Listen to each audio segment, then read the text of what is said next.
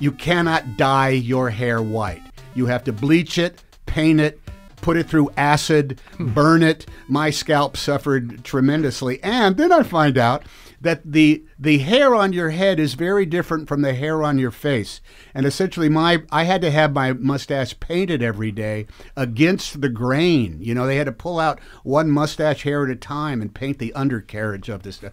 It was maddening. But I sat there and meditated on the work of the day and got through it. Uptown problems, Leonard. Those are uptown problems. Well, you've recovered. I Your hair did is okay. back to normal. I survived, but it started to fall out in the course of making the movie, and my crack team of hair and makeup people never told me that they were plugging little wiglet pieces onto my wrap, because a little piece about the size of a bulb, you know, the head of a pin would fall out, and they'd have to cover that up.